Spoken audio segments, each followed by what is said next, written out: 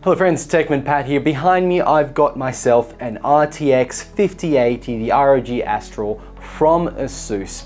And I wanted to start this video off a little bit differently. Yes, we're going to talk about the specifications of the 580, some performance and some benchmarks from a past me, and that'll make sense in a moment. But I want to start this video to talk about the Samsung G9 57-inch gaming monitor that's located right next to me, and how the RTX 5080 unlocks its full capabilities.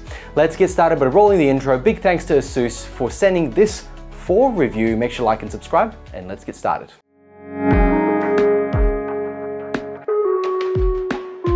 If you are one of the people who bought a Samsung G9 57-inch monitor expecting back then to run it at 240 Hz at its native resolution, then you were very upset when you found out that your greatest and best NVIDIA card, the 4090, couldn't do it and maxed out at 120 Hz. So now, the 5000 series is out.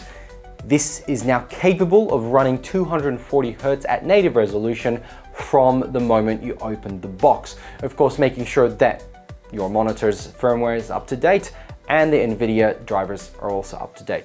Ultimately, this is the first series of cards from NVIDIA that can drive this monitor. And that is a really exciting thing. So this begs the question, is the 5080 going to be hitting 240 Hz on this ridiculous resolution? Well, the reality is, not in AAA games, but that's okay. If you're playing CSGO, yes, you can hit ridiculous and native resolutions with high frame rates. And for people who play those games on an ultra-wide monitor, it's going to look pretty stunning. Older games will also be able to take advantage of it. But I'm going to point out, using the 4090 in my previous computer with a 120 Hz limit did not bother me at all. I was barely hitting 100 frames a second on it. But I'm going to tell you right away, if you're thinking of upgrading to the 5080 because of that, I don't think you should. If you have a Samsung G9, you probably have a 4090 or 4080, it's not going to be the groundbreaking thing that's going to make everything better. But if you're considering the 57-inch monitor, which I absolutely love and adore, and you're looking to buy a graphics card that's going to work with it, then the 5000 series is a thumbs up from me because it works. So let's talk to the past me about those results. Okay, with that out of the way, let's talk card specifics. The ROG Astral RTX 5080 OC edition is built on NVIDIA's latest Blackwell architecture, and it shows. With 16 GB of GDDR7 memory and a massive boost clock thanks to ASUS's factory overclock, this card targets high-end 4K and even 8K workflows without compromises. I say targeting because without DLSS 4, your 8K render isn't going to get a playable frame rate. In real-world use, ray tracing performance is noticeably improved. Cyberpunk 2077 with full RT and path tracing runs smoother than ever, especially with DLSS 4 in frame gen mode, as you can imagine. You're looking at 100+ frames per second in 4K Ultra on most modern titles, and thermals stay well managed thanks to the triple fan Axial Tech 3.0 design. Again, I will say how ridiculous this card is, but the cooling is out of this world. ASUS has refined the power delivery too. Under full load, the card pulls around 380 watts, but power efficiency is better than the 4080 thanks to the new node and redesigned cores. The cooling shroud is bulky, but airflow is well optimized, and fan noise rarely breaks past 35 dB under load.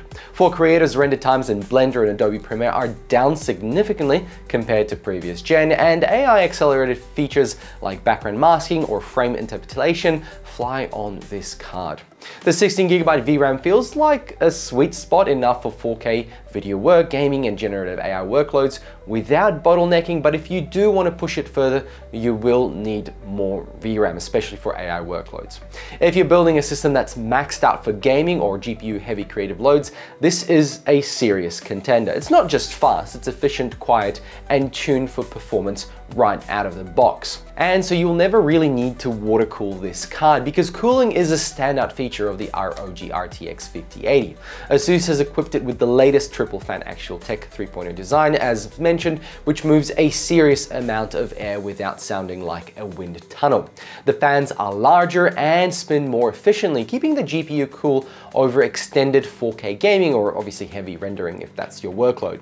Combined with a vapor chamber and a dense thin stack heatsink, the card maintains stable temps under load while sustaining its high boost clocks.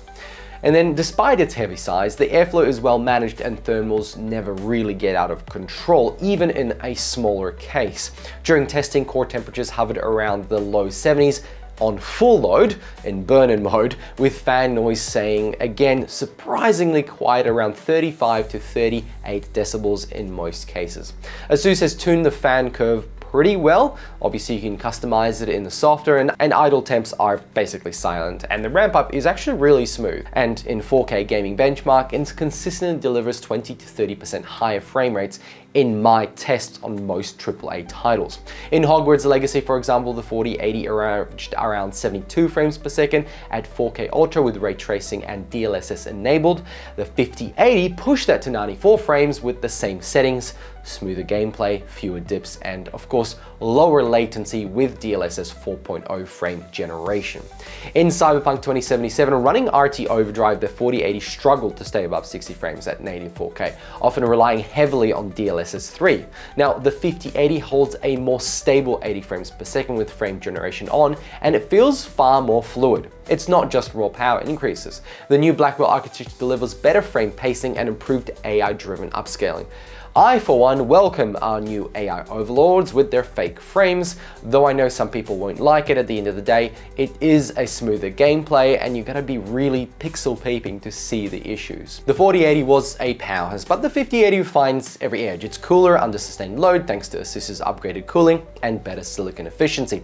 And the performance per watt is noticeably improved, or at least on paper. You get more performance for the same or even slightly less power draw in real-world scenarios. If you're on a 4080, the upgrade depends on your workload. I probably would not recommend it. For 4K gamers chasing ultra settings and creators working in real-time 3D or AI pipelines, the 5080 offers fair improvement, as it is tradition with next generation launches. For anyone on a 30 series card or below, the 5080 is a massive jump forward, and that's the point where you say, go for it. I've always had the rule, never go up one generation, always try and skip the one, but you know, people do what they do. As a note, the card uses a single 16-pin 12VH PVR connector. It comes with an adapter that splits it out to 3 8-pin plugs. For cleaner power with reduced cable clutter, you'll want to ensure your PSU is ATX 3.0 compliant, or like me, you'll need to use the included adapter for stable performance. And the included SAG booster, because again, this card is ridiculously big, is a requirement in setups where the card is horizontal. At around 3,499 Australian dollaroos, the ASUS ROG Astral RTX5080 OC Edition costs as much as a decent used car, or at least a very sketchy one with questionable tires. It's a steep price, no doubt, but you're paying for bleeding edge performance, refined cooling, and future-ready features packed into a single GPU. Not future-proofed, but future-ready. So you may be wondering why card prices have been so high since the 3090. In fact, well, it's a mix of many factors. Rising silicon prices, more complex chip designs, added AI processing cores, and premium cooling systems all drive up production expenses, and Nvidia is definitely not to blame. On top of that, demand from both gamers and creators hasn't slowed, so the market sets the bar quite high. It's painful on the wallet, so if you want top-tier performance in 2025, this is unfortunately the new normal. Don't get me wrong, again, it's not a good normal, it's just the new normal. All up, the ASUS ROG Astral RTX5080 OC Edition delivers what you'd expect from next-gen flagships: raw performance, refined cooling, and specs higher than the other versions. Thanks for watching. Make sure you like and subscribe. Big thanks to ASUS for sending the card for review. Make sure to stay tuned for the next one. Bye.